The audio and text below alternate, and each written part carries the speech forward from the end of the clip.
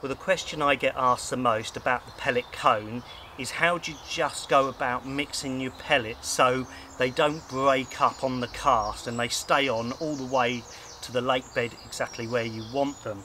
It is so simple, and I really don't understand why people have a problem. What you need to do is to just take a bait box, get your pellets. I use these Instant Action 2mm, they're brilliant, that's all I ever use.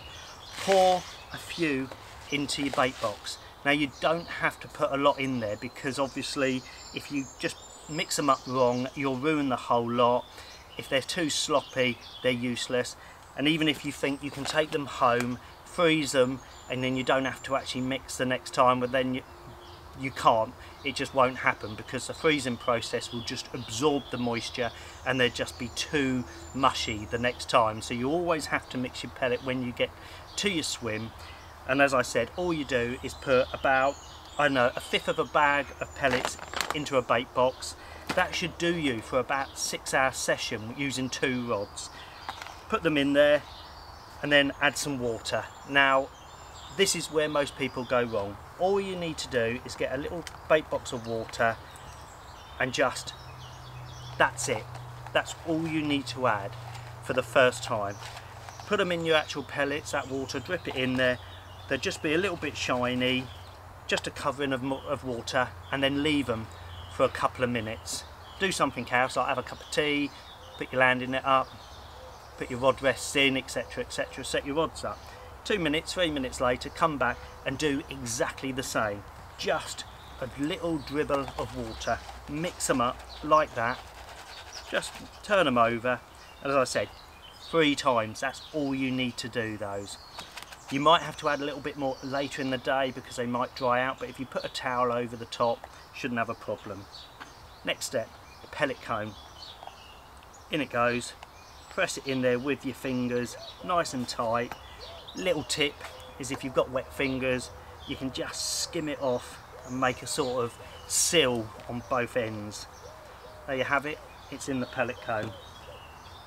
Baiting needle, push it through, try not to pierce your finger, just hold the pellet in there, then get your hook link, 514 Reflow, size 16 Super Specialist. That's, you have to use those components. Use anything else, you won't get the right presentation. Another important point is when you come to actually push the cone out, don't just stick your finger on it, because you'll hit that line, you'll trap it and you'll kink it. So just very carefully on the edge, pop it out. There you have it, a pellet cone, perfect. Your hook point is embedded in the pellets, and then all you have to do then, my eyesight, as I've said before, isn't as good as it used to be, is attach this onto your quick change bead. Make sure it's there. I'm using 1.1 ounce lead and a little float stop behind, and there you have it. The perfect irresistible mouthful for a big crucian, a tench. Really designed to fish on the commercials, but I have caught big tench on this on really difficult venues, and I don't really see why you should have a problem. It is that quick and that easy. Just don't mix too much up, and just be very careful how much water you use. What I'm going to do is I'm going to drop this into some water in a minute, and I'm actually going to show you how that breaks up. You'll be able to watch it break up, and it ends up almost like an egg with the yolk in the middle, and a really critically balanced hook bait there just for a tench or crucian to come along and suck it up. And whilst that's breaking up, a couple of other little points you need to kind of pay attention to is try and be accurate, use a bit of elastic as a reference, clip up, stand in the same position, hit the same far bank marker, and as you cast it out, just try and watch and look at your actual rig in flight, and you'll see the pellet cone still attached with the lead in front of it. And as it comes down to land, you're going to hit the clip. If it hits the clip too hard, it will disintegrate. So just lower it down as it hits the clip. Just lower your rod from vertical to horizontal position, straighten the line out, let that lead hit the bottom.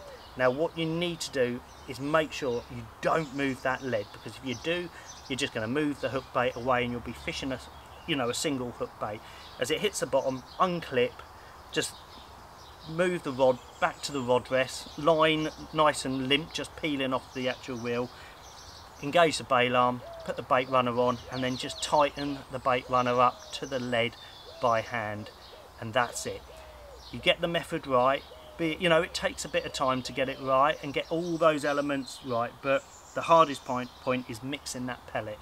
And to me, if you're using the right pellets, it's the simplest process in the world, and this method to me outscores the method, because you've got that hook bait away from the actual lead or the feeder, and it will catch you loads and loads of very, very big crucians and loads and loads of big tench, and it's got me 20-pound carp as well. So get out there, give it a go, don't give up. It takes a bit of time to get used to it, and tight lines, enjoy it.